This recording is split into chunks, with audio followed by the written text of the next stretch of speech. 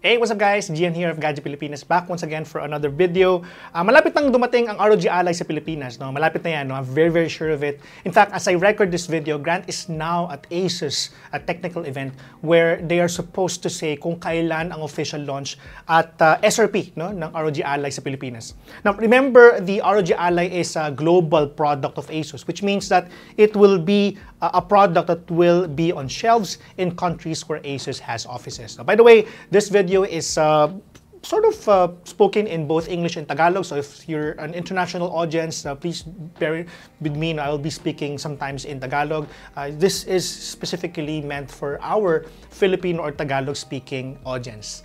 Now, for this video is going to be a follow-up to the previous ones I made. I made two issues with the previous video I posted. Number one, the cables I removed prior to changing the SSD weren't exactly the ones for battery. I think those are for haptic feedback.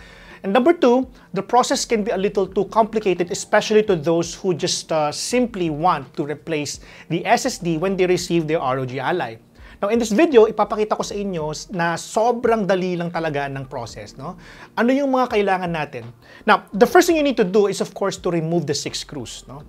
The screw at the lower middle area is a captive screw, no? At least on my review unit, but Fox was able to remove the one on his Ally quite easily, no? Mas maliit nga lang yung screw na yun, no? So, keep that in mind. Now, use a pick to pry open the back panel. The process is not as difficult as the one on the Steam Deck, and you don't have to also remove the micro SD card, no? Agaya ng ginawa ko, but I still suggest that you do so to avoid any issues. Next, remove the battery cable from the motherboard. This is actually the one that I did wrong, no, in my previous video. I was informed by ASUS and some of those people who watched the video na dapat hindi yung dalawang yan ang tanggalin ko. It's actually the one at the middle, no? Yun yung dapat tanggalin, no?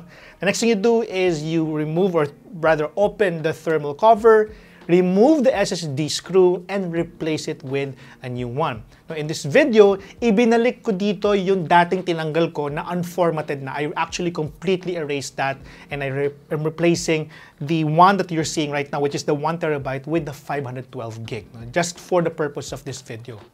After that, screw it again, return the back flap, connect the cable of the battery, replace the back panel, and screw everything back.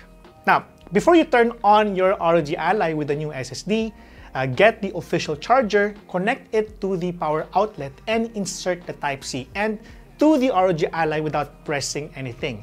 Now, it should boot the ROG Ally, and voila, you now have an upgraded storage on the ROG Ally. But wait, there's more. When you boot it up, you'll automatically be redirected to the BIOS. You can navigate through the menu with the touchscreen or with the controllers, no? Next is you go to Advanced, then click ASUS Cloud Recovery. Tap View Policy, agree to the policy, and again, proceed by clicking Agree. Click Next, so the Ally will connect to the available Wi-Fi network. Once connected to the network, proceed to Cloud Recovery. Be sure that you have more than enough battery to proceed through this process. It is also best to connect the Ally to the outlet throughout the Cloud Recovery process. Once it is done, click Confirm and wait for it to restart. This is the point where other additional software are, of course, downloaded to prime the Ally for quick use after the recovery process. This will take some time, so please be patient, no? Just go through the process, and once you're asked if you want to back up your files, you can just simply ignore this, since the premise of this process is you're using a brand new SSD.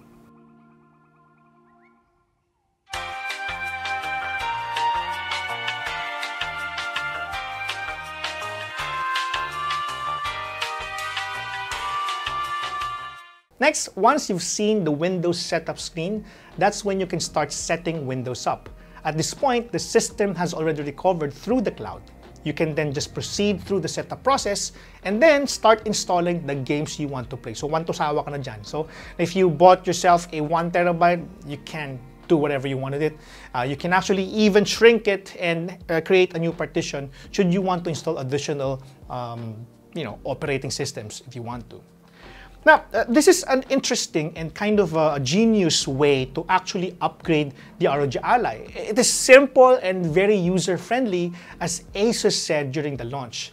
So in terms of SSD upgradability, this puts the Ally at the top of my tier list, no, in terms of the handheld genre. No? So yeah, good job, ASUS. No? Good job. All right, so what do you guys think of the process we just did? No? Was it easier compared to the previous video?